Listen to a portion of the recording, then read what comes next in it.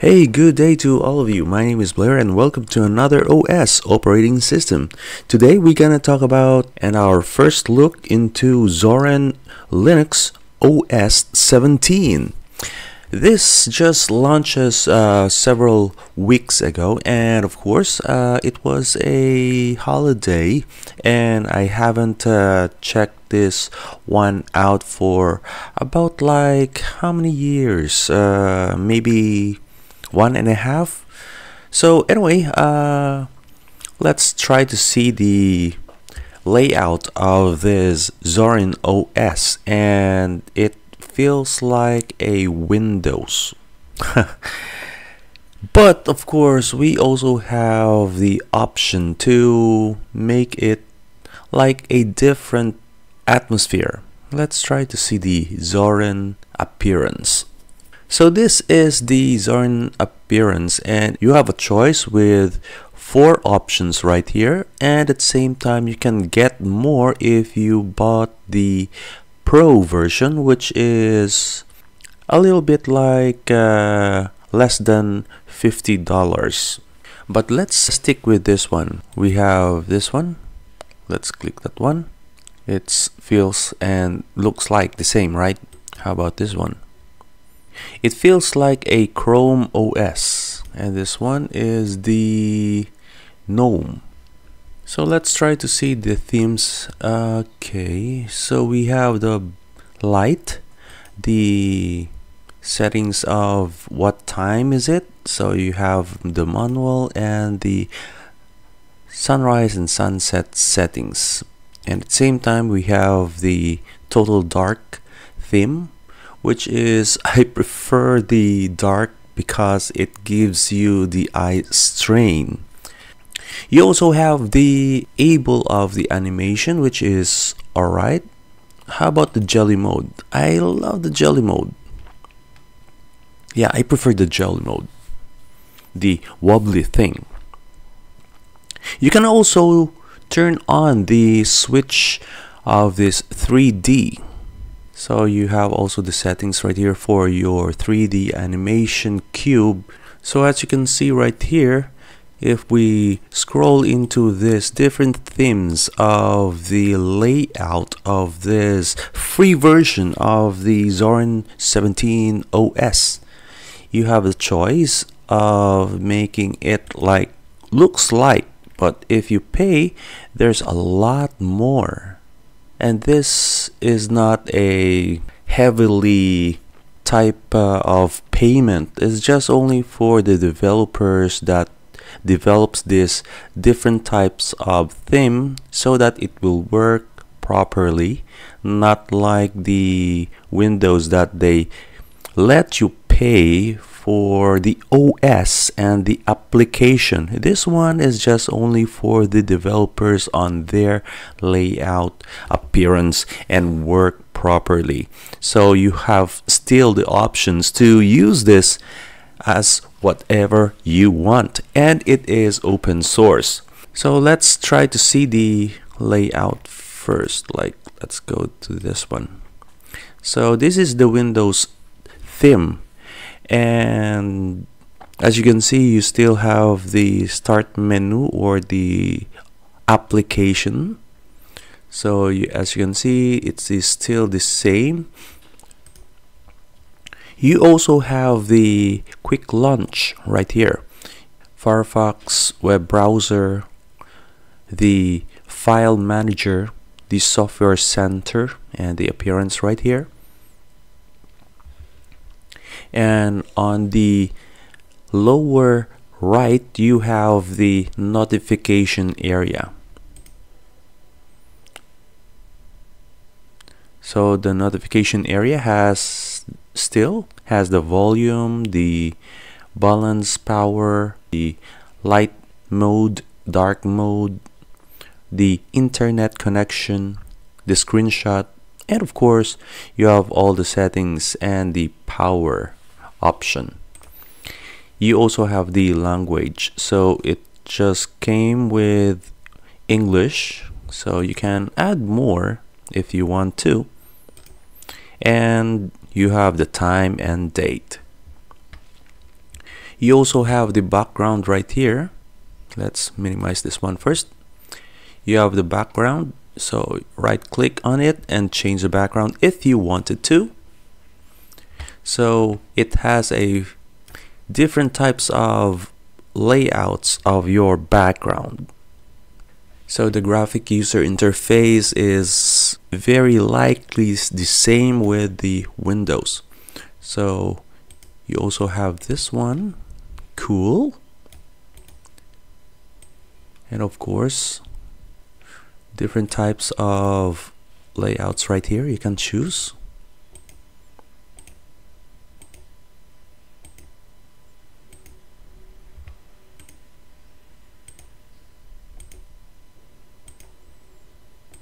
I think I prefer like this one. But for the sake for our video, let's use the Zorin as the background. So on the settings, we have all the options right here, from the internet to the Bluetooth to the notification area for this one.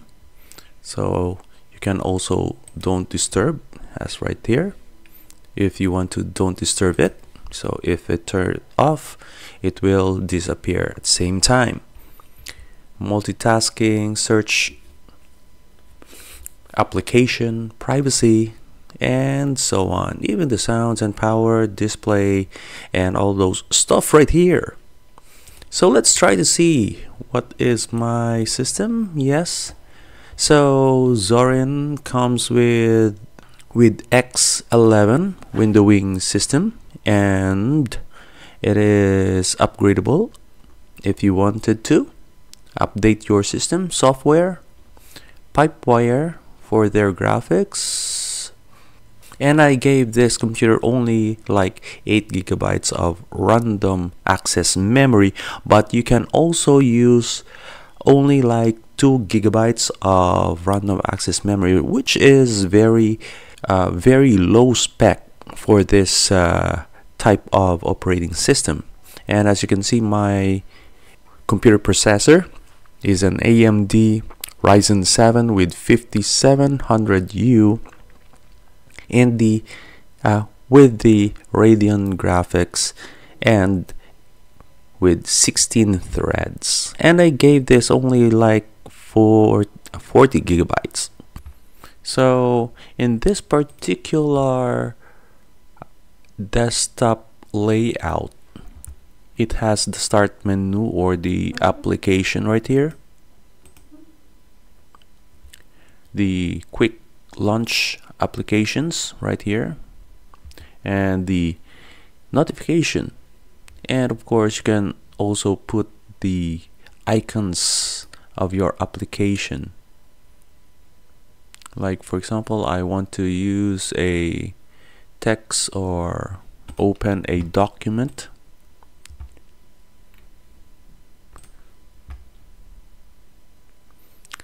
So the application is also available. Let's zoom this one so that you could see.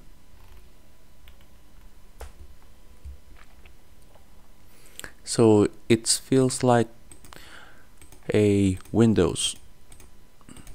There's nothing like a hard type of application. Of course, they only say that one because they are like marketing their other application. So even the slideshow presentation, the Impress, you have all of this stuff. How about if I change the theme back to the light? Oh, okay. So let's just use this one. You have also the templates right here. So let's try to click that one. I want this one. Let's open for demonstration purposes. So it feels and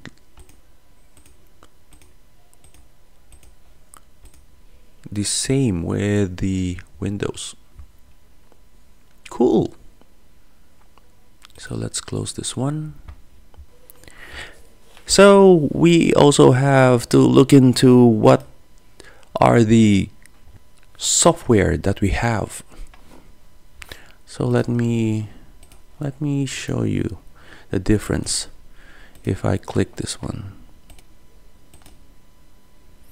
so I think we will be using this one so that it will be much bigger. So you have different types of default application, and it has a ton of programs.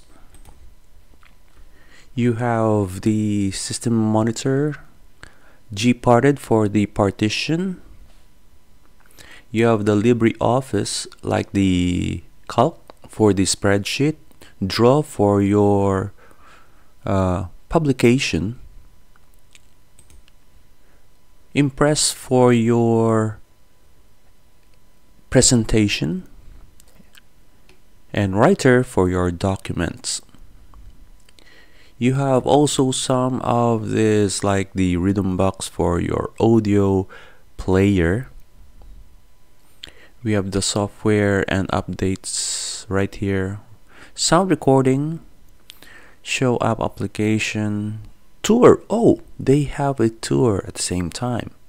Going back to the first page, I forgot they have also the Zorin video player and the photo, which is your webcam. So boot repair at the same time right here. So if you have some problems with your boot, just click on that one. So let's try to check out the software center. So you can install and uninstall in this particular software center. So right here we have the installed, and you can uninstall it.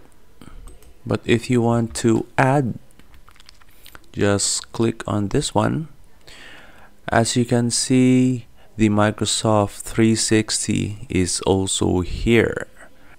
If you are missing your Microsoft 360 software, this is for the Linux that you can use. Even the screenshot is available so that you could see that everything is available right here. So you have the installed right here. So it is available in snap version. So you can install and uninstall it. And if you want to download some other application, just look for it. Just go to this search application. For example, we will try to look for, let me see, how about VLC. So we just type VLC and then click. So we have the VLC right here, and it has available in flat version and the APT version. You have the two options to download it. So let's try to download this one for the sake of demonstration.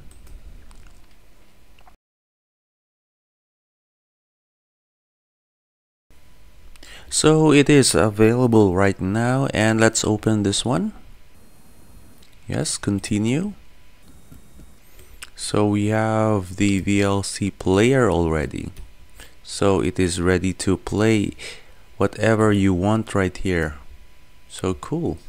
How about uninstalling it? So let's uninstall this one. Just clicking the uninstall icon. Keep the contents or completely delete the disk space. So I'm just gonna clip the contents. So there you have it. So easy, right? How about let's look for Google Earth. So we have Google Earth right here. Let's click that one. It is available in Flatpaks application. So it only has this one. So let's try to download. This one is a little bit like bigger. Alright, so instead of like clicking the open, let's go to the application. So let's go to the start menu. Let's look for Google Earth. So we open it by clicking the application. Of course, we have the startup tips right here. Okay, I will not sign in yet. So as you can see, it is the same, right? I'm here in Concan, so let's zoom in Concan.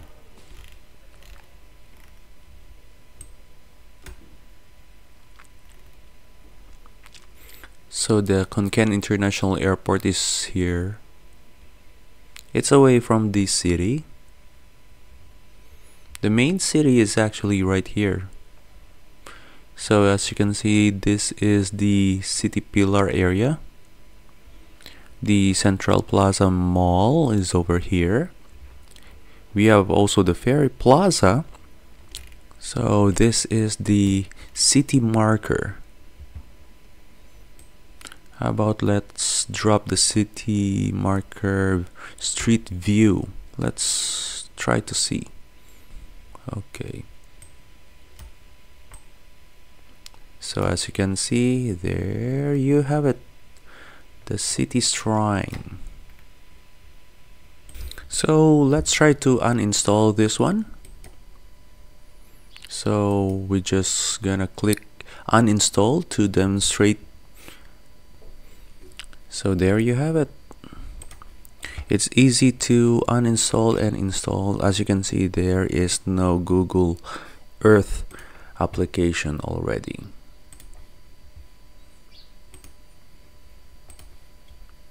Okay, so I think I cover everything already. If you are having some problem, just let me know. If you try to test it, dry run it on your virtual machine. If not, just use it via the USB and it will run. Yep, Linux can run only with the USB, not on the hard disk option. That is your option. But if you want to install it, you can also install it on your hard disk drive or in your SSD on your solid state drive. So let's try to go to the website. I haven't shown you the website yet. So let's go to the Zorin. This is the website, zorin.com. So new version is available and arrived. You can download it. Just click download. You have the options right here. For the Pro, as I said, it is less than $50. And you have the free options, the Lite and the Core. I have the Core right now, the basic use. You have also the option for the school right here. So just click that one. In the education, you have Zorin OS 16.3. And it is also available. In the next few days or weeks, it will available for Zorin 17 Education OS. So in your education, you have all the educational tool that you need from the kids until the adults. No worries, this is absolutely for free. They have also comes with the laptop installed already, so you can buy it. Just click on this one. So as you can see, the laptop is a little bit like less than 1,000. Some of them are, for example, this one, it has the high end. You can choose from i5 and i7 and i9. So a little bit pricey, but it has already a pre-installed Zorin OS on this laptop. So if you want to buy a Linux laptop, just click on this one. And it is also available with Star Labs.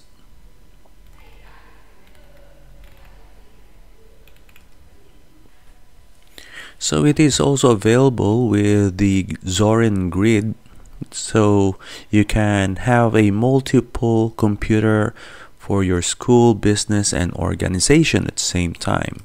Just click on this one. So it is for free.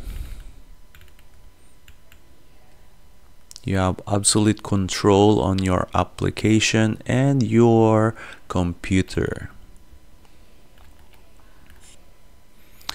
On the bottom, you also have the help right here. So you can ask for help, how to install the Zorin, system requirements, and switch your organization if you want to.